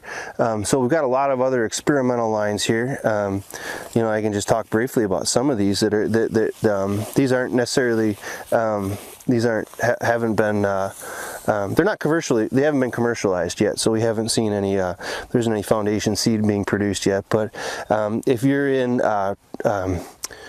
you know, soils that are lighter soils, or what I'm getting at is drought tolerance for this line, and it performed extremely well. Those of you farming in 2018 remember how stressful 2018 was, and we saw a reduction in yield potential definitely in our trials. But 528 does very well under drought stress in those conditions. R357 was the highest yielding soft red winter wheat in Michigan in 2020, and higher in the commercial trial. So we see it up to 15 bushel yield advantage in some environments. Does really well in more northern environments. I think in part of that is due to there is some moderate susceptibility to cephalosporium stripe that we have at the Mason location here. So I think that handicapped it just a little bit. It's not a widespread pathogen. We don't see it causing issues. Where it does well is in mid-Michigan, mid to northern Michigan. So I think Isabella, Gratiot, Montcalm, Clinton counties, even over into the red wheat part of Saginaw County, this line will be very profitable. There's very high yield potential with this line, and so we're looking at a Red Devil by Illinois line. This Illinois line is one of the foundational lines for the Illinois program scab resistance. So we do see an intermediate level of scab resistance. It's not as susceptible as some of the other lines that you may be growing. So there's it's kind of right on the cusp, moderately resistant, moderately susceptible. We do see some susceptibility to leaf rust and stripe rust, but we do have some good, it does appear to have some resistance to powdery mildew as well. But I love this line. Very short plant, short architecture, very upright, right? You do see differences in canopy architecture among these varieties that aren't necessarily related to yield potential. You do have varieties that fill the canopy, and where you don't see any light that reaches those leaves.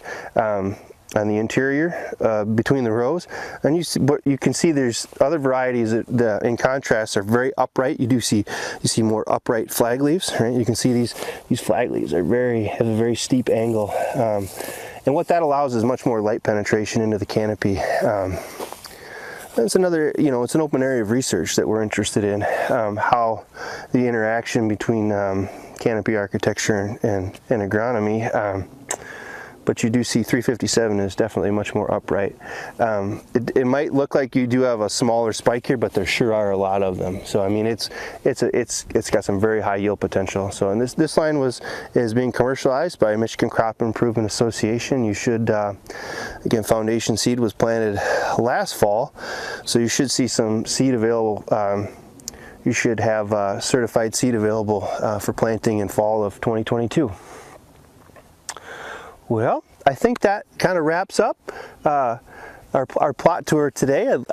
Thank you guys for stopping by, and feel free to email me or give a call with any questions. And so thanks for being here today.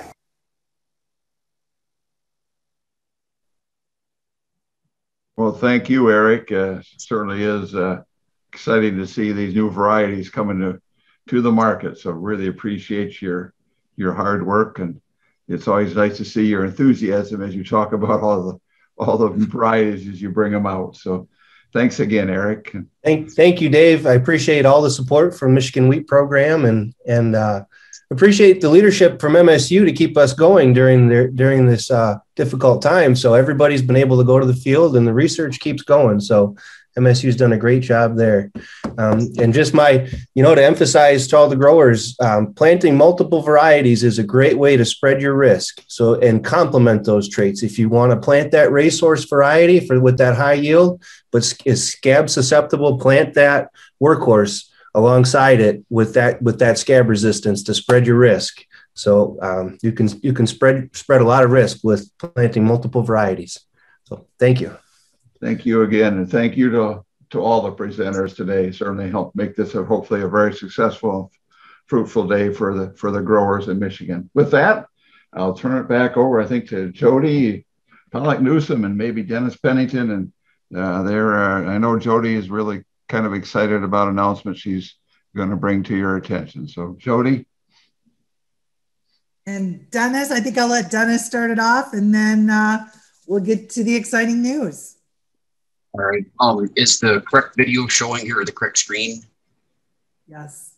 Okay. We do have a couple videos that we will show as part of this. So as we go through this, if it's not showing up right or you're not getting your audio, let me know. In fact, actually, I've got to stop that because I got to make sure I check those to show the video. Yep, which I did not do the first time. Okay, so there we go. So let's go ahead and get started here. So we have been working on a program here over the last year or so, and we want to share some information with you about that. So first, I want to give you a little bit of background on a yield enhancement network. This is a concept that was started by some researchers at ADAS in the United Kingdom. In the United Kingdom, they are very good growers of winter wheat. They do have a little bit different climate than us. They can produce some very high yields. They have a longer growing season than we do, but they know an awful lot about wheat and how it grows and develops and how to manage it. And I think there's some things that we can learn from them. So they started what they called this Cereal Yen, or Yield Enhancement Network, back in 2012. And what this Yield Enhancement Network, it's designed to be a network with a few different components of it. One of the components is a yield contest. So one of the things they're trying to do is some on-farm research, and they need to make sure they're getting good yield data from the on-farm research to make sure that the decisions that they're making from that is reliable data, and you can get consistent results. In order to do this content, or in order to do this network and do some of this on-farm research, not only are they doing this yield contest, but they are collecting a huge amount of data about the crop and how it grows, so that they can benchmark different things and different applications and management practices to see how they're impacting the growth and development and yield of the crop. They are reporting a huge amount of that data back to individual growers. So growers have information that they receive back to them that they can use to see kind of where they are in the system, and learn a little bit more about how the crop is growing and developing, and then how things change over time as they participate from year to year in this project. And then the third and kind of the last component here is a networking event where they get everybody together. They do announce the awards in terms of the yield contest winners, but really one of the more important objectives of that networking meeting is to meet with your agribusiness professionals, agronomists, scientists, researchers, and other farmers to just discuss, what have you tried on your farm? What worked, what didn't? Maybe there's something you know that somebody didn't know that you can share, and maybe you can learn something from somebody else. To date, they have over 400 growers in their yield enhancement network in the United Kingdom. And one of the things that they focus on is not just the actual yields, but also they focus on yield potential. And yield potential can be defined as the amount of sunlight or solar energy that's available to a crop, plus the total amount of water available in the soil and via rainfall. You add those two things together, and then how good does the crop do at capturing those resources, and then how good is the crop at converting those resources into grain yield. So they do some of these calculations and determine what their yield potential is, and then also so they can compare, what was the yield potential based on a given year, how much sunlight energy or solar radiation was there, how much available water, and then how good did that, or what is the kind of theoretical maximum yield, and then they compare that to what they actually achieved. So this yield enhancement network is something that has really improved wheat production in the United Kingdom over the last almost 10 years. This is Dr. Roger Sylvester Bradley. He's the guy that kind of had the brainstorm or the idea to put this network together. And I'm going to show you this quick little video here that he kind of explains what this network is about and why they created it. So I'm going to go ahead and share this video with you.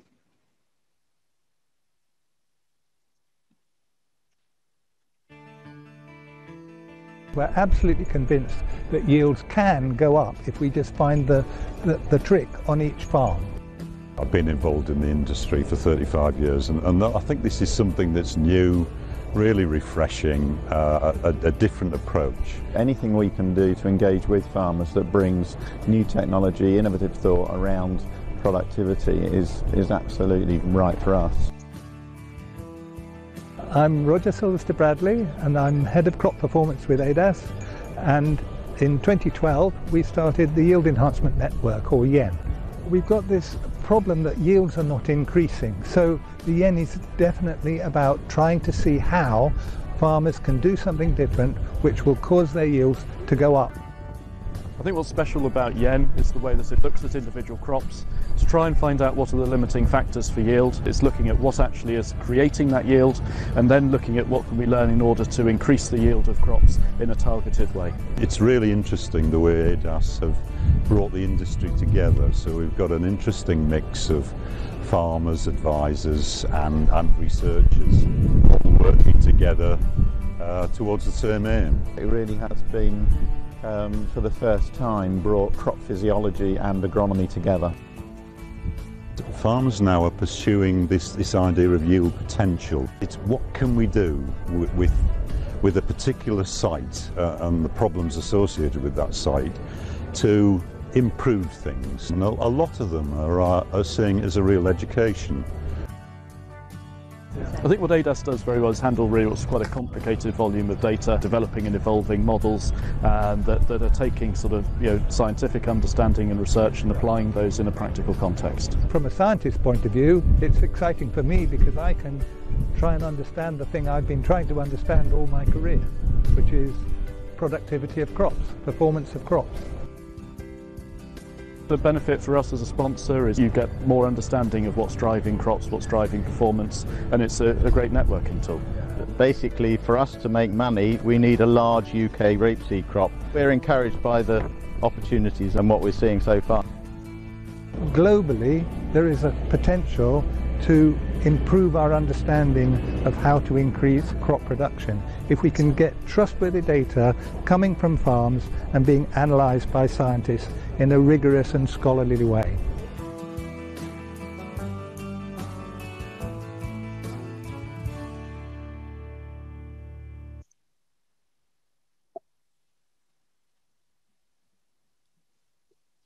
Jody, I'll turn it over to you. Great. Thank you, Dennis. You know, we've heard a lot about Yen. We were able to have Dr. Pete Berry be part of our Wheat Wisdom webinars earlier this year. There was a lot of interest from growers. We had a lot of follow-up. Tell us more about that. How does that work? And, you know, there'd been a lot of looking around to see what's going on, what are opportunities. And I would say a lot to Dennis's credit, once we got him in this wheat specialist position and he started looking around to see what are the opportunities, a great conversation really evolved through a wheat workers group, which is the Great Lakes region, and really is spearheaded by Dennis, Michigan State. Martin Nagelkirk has been super involved with this group. A lot of our researchers presented this group. And the other big force in this wheat workers group is certainly Ontario.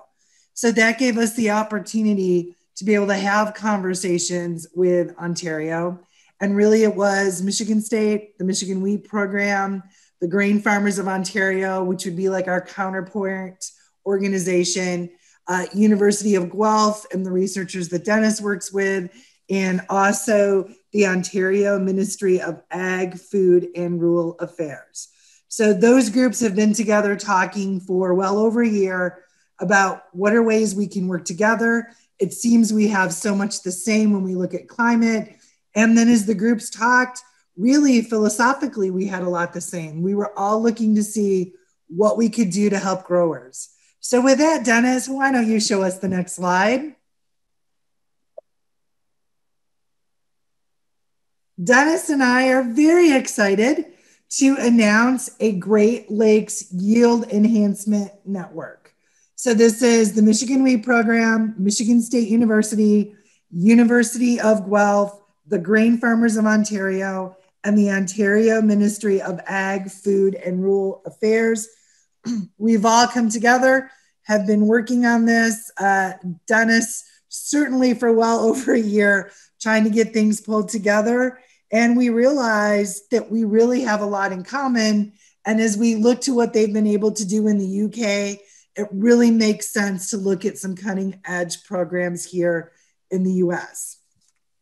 Dennis will show us the group that's been involved with that. This really is no small feat. These are just a quick snapshot of all the folks that have been in discussion, talking about, can we do this? How would we do this? How does something like this come together? What is it that you need in Ontario? What is it that we need? And even everything down to, how do you do the tests? What are the labs that look at the tests? All of this to make sure that we gather data that's going to be meaningful for all the growers in the Great Lakes region, from Michigan, Ohio. We've heard there's interest in Indiana, all the way through to Ontario. What can we do and how do we keep all these folks working together? So with that, we'll look at the next slide, Dennis, and really try to walk through.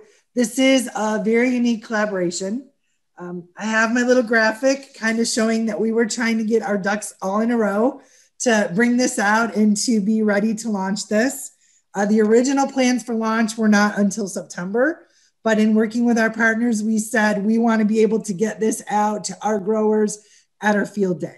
So what we're going to share with you is certainly not all of the details, but kind of a fun announcement of where we're at today, what has happened, getting out in the field, looking at the crop differently, much as they do in the UK, to see how do we hit that yield potential, and really to share with you what the best minds we have in Michigan and Ontario have come up with as we have worked together over the last few months. So with that, Dennis, I will turn it back over to you and you can share some more details.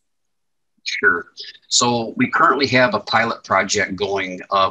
We started out calling it kind of a benchmarking program, modeled similarly to what's going on in the UK.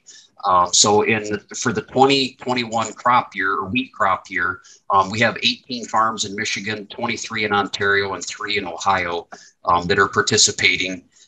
They are sharing all their data with us. We are collecting tissue, soil samples, and we will also be collecting yield component samples as well as grain sample at harvest. This is kind of our test year to get the program organized, figure out how we're going to collect all the data. and get our report generation kind of finalized. So we've learned a lot of things. There's a lot of things we want to do different when we actually launch this thing for real for this next crop season. So these farms that are, in this program here this year, they're in on the ground floor. So I think they're going to find that there's going to be a lot of benefit. I'd be really interested to have a conversation with them and maybe have 2 or 3 of them talk a little bit about this project and what they learned about it next year once we get kind of through this pilot project year. One of the things, this is very data intensive. We are collecting a wide range of data. If you want to know something about your wheat crop and how it grows, this is a program for you, because we're going to collect so much information and you'll have so much data reported back to you about your crop and how it grows and how it develops. What is the nutritional status of the plant? What are your soil test levels, yield components, as well as your harvest data. And we'll analyze the grain sample for nutrient content, so we can calculate nutrient removal rates. We'll also calculate and determine, we're using the NASA data set to estimate total amount of available water as well as solar radiation. We'll calculate your theoretical yield potential for the given year on your soil types and your fields, and then tell you, based on your entry in the yield contest part of it, what percent of that yield potential did you achieve? And then are there things that with all this data that we're collecting that we've identified that maybe can help improve yield and productivity on your farm as well. So one of the things that's a little bit unique about this, if you think about the National Wheat Yield Contest that we have here in the US, they collect a bunch of this same data, but what they don't do is report that data back to the growers. So this benchmarking thing, what it does is that we use what's called a box plot. And that's what this thing is. And so for every data point we collect, we report back to each grower where they are in relation to it. So from this example, this grower, their number was 52. And what this box plot represents is, down here is what the lowest value of all the participants in the program are. This line in the middle of the box is what the middle value is. And then this is what the highest value for this given data point. And then the box represents the middle 50%. You might know who is in the contest or in the program, but you don't know who is down here. You don't know who is here. All you know is what the range of data is and where you fall for that given data point, which is kind of important for you to know. So if you've got something where you're down here on the bottom, you might say, that might be an area that I want to look at. We'll also give you some critical values. You really should be above this point. And then we might say, here's a benchmark or a target for you to try to hit as well. So you're going to get this data reported in this box plot format, reported back to you. And so here's an example of a sample report. And here's an example of like these box plots. So this is the amount of estimated light energy captured, the percent of the annual total. So this person captured 45% of the total light energy. They were at the top of the middle 50% of the growers. So they weren't out here, somebody got almost 70% of the total annual light energy captured. This is the estimated amount of water captured.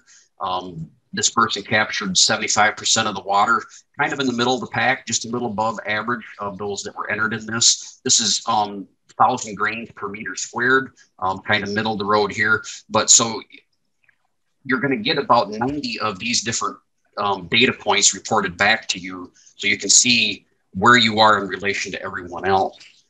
This particular person, and this is actually a real entry from last year. I've blocked out the person. So, and this is in the UK, by the way. They shared their data with me. So they got 10.7 tons per hectare, which is 144 bushels per acre. They calculated their theoretical maximum potential at 20.9 tons per hectare. So they only achieved 51%. They calculated their theoretical maximum potential was 282 bushels per acre. The amount of water, they had 305 millimeters of water available in the soil, 189 millimeters via rain, for a total of 494 millimeters, which is 19.5 inches. We actually get more than that here. So I think probably part of the reason they only got 51% of their potential is because maybe they were lacking a little bit in rainfall. But you'll get information back about some of the different agronomy things in here. You can see they planted 1.2 million seeds per acre. They put 206 pounds of nitrogen on. They put 3 fungicides on, and notice that cost here, that 80 pounds per hectare, that's about $45 an acre for 3 fungicide passes. So they have some generics that we don't necessarily have here, so their cost per acre is lower. But every person that participates is going to get this kind of report back. The report is somewhere around 60 pages long, so there'll be a ton of information that is generated and reported back to you. So I got one other short little video I wanted to play just quickly here. And this is a guy that is participating from the My name UK. is David Passmore. I'm a mixed farmer from South Oxfordshire. It's my first year involved in the YEN project.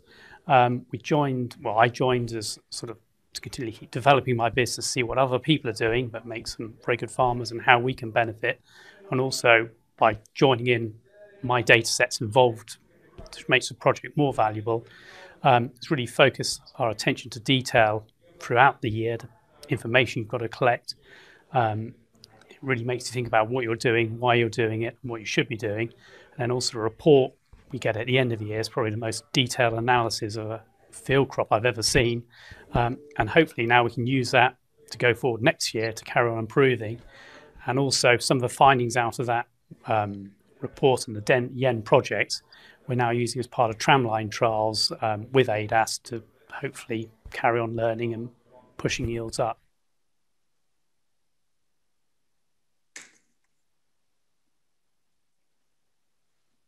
So that's just a grower that's participating, and you can tell by the way he's talking, there's a lot of value that this project brings to his farm. So we're hoping that we are going to be able to bring the same value to your farms for our region, our wheat growing area of the world here. So Jody, I want to turn it back to you. And at some point, you're going to want to share your screen. So you can tell me when you want me to stop. So if you want to go ahead and do that, I'm going to go ahead and show you. I think being a communications person, the next question always, where do I find more information? Hopefully everyone has seen this. This is our website, miwheat.org. So you simply go to miwheat.org. And if you look right over here on the side, Great Lakes YEN. And this website is hot off the press. It was just finished yesterday afternoon. So go ahead, give it a look, take a look and see what you can see here on our website. We'll let that open up. This is what you're gonna see when you get to the Great Lakes YEN website. Just a quick overview of the program, why to get involved. The logos of all of the participants are in there. Probably the most important area for growers right now is going to be the frequently asked questions. And so you can just take a quick look. When will applications be accepted? It's just that easy. Click on the end and it will give you information. Starting July 5th, we are going to start accepting applications. If you want more information, you can certainly scroll through our FAQs, and this will show you a whole lot more about the program. How do I apply? How many participants? What are the criteria? Is there a cost? There is a cost for growers to participate. This was one of those discussions that we had as a group. Just the testing alone is well over $500 per farm. So there is a cost of $250 for each grower to participate. And you can see here all the different testing, all of those different kinds of things that are going to go on. And then if you have more questions, again, this FAQs document is going to be very helpful. It is also going to be a place you'll want to keep coming back to because this really still is evolving. We got as much done as we could, as quickly as we could. Dennis and I were working on communication stuff all weekend, got stuff back to Ontario. We had some back and forth. And like I said, a lot of this is just coming out today. If you want to participate as a grower, there's an opportunity up here to give us your information, put in your email address, give us your name. I can tell you someone already did that because I already got a notification that for the Michigan or the US side, we have grower interest. So great resource out there for you that you're going to want to make sure you keep looking back. How do you participate? A quick about, just lots of information. And this will continue to grow as we continue to evolve the program and keep the program up and going and growing in the future. I also want to make sure that I give you a quick update on where we are going in the future. Basically, we're looking at what steps are next. We need to continue our development of the program. Currently, this test has been Michigan and Ontario, developing the framework, the database, the reporting, all of those kinds of things. In the future, next year, we're looking at adding some more sites in Ohio. New York folks have been interested. Indiana has some more interest. And we're definitely looking to involve agribusiness, crop consultants, breeders, just really broaden that group that's really the brain power behind this. And the discussions that are held on our weekly calls are just outstanding as to what's happening with the weather, what's happening with the crop, and what are some other things we should look at. So be watching for me more details in late 21 or early 22, because this is an evolution. And also, if you are in ag business, we will be looking to secure some sponsors and grow our network.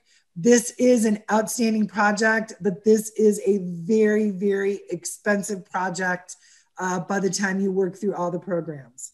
So with that, I think that's a pretty good wrap up. I hope you are as excited as Dennis and I are on this. This kind of feels like launching our baby. So much work and time and energy has gone into this. And major kudos to Dennis, who brought the idea and a year ago said, let's do a test and see how this works. So with that, Dennis, I don't know if you have any more comments to add for this, but kudos to you, because it was your brain power that said, I think we should get involved.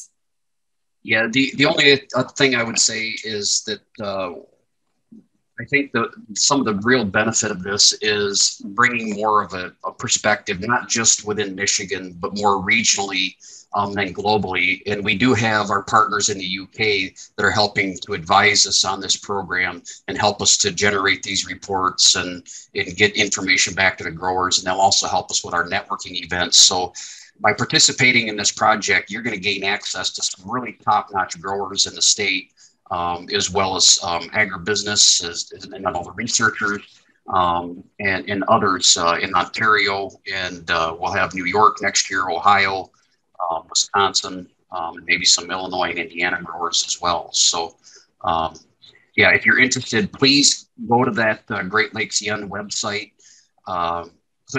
Type your name or your email in there, and then that way we have your contact information. So that way we can stay in touch with you. If we don't know that you're interested, we got to know and get connected with you. So please use that form on that website that Jody showed you. But yeah, I don't have anything else, Jody. Great. I think then I will go ahead and just turn it over to you. I think everyone does know how to get a hold of me if you have questions. You got an email from me with the link for the Zoom. So if you have questions or need more information, please feel free to follow up. And I also should mention, if you've not signed up for our newsletter from our website, because every month when we do an issue, we will bring you updates on the Great Lakes Yen. So that will be a main vehicle we use to get information out. So with that, Dennis, I'm going to sign off and turn it over to you, because I think you have some folks that want some credits. Yeah. So we do have, there are a couple more questions in the Q&A, and we will answer those and get those back to you before we close the meeting. I did just plug in to the chat box. So if you look in your screen on the bottom in the middle there, there's a chat button. If you tap on that, I just plugged in a link. This link will take you to the survey. This is just like the webinar series that we did. You go to that webinar or go to that link, and it'll walk you through plugging in your information to get your RUP credits. We have 2 RUP credits for today and 2 CCA credits. The QR code for the CCA credits is in there. So if you use the app to get your CPA credits, you'll be able to take a picture of it to get those credits entered, or you just fill out your name and information there, and we'll get it submitted for you. So make sure before you close out of Zoom here that you click on that link and go fill out that form. It's the MSU Qualtrics form again. It's very, very similar to what we did for the webinar series. So with that, I don't know that I have any other comments. If anybody has any questions, keep typing them into the Q&A. We do need to get wrapped up and closed here. So what we'll do is we'll publish the questions and the answers in the next newsletter. So Dave, I think I can turn it back to you to get things wrapped up and closed up. Jody, you're on mute. Dennis, Dave actually is chairing another meeting that started at 10 via Zoom. So I just wanted to all of the specialists that participated and for the growers, we really appreciate it. We had almost 200 sign up to be on today for the webinar. We look forward to seeing you in the future in person. And I am pretty sure our annual meeting that we're working on for next winter is going to carry a lot of information and updates on the Great Lakes Yen, what's happening next, what did we find through the first year. So stay tuned, watch the newsletter. And again, thank you all so much for being part of this today. We will leave this open a while so you can get the link to do the survey. And as always, if you need anything else, let us know, and happy harvest.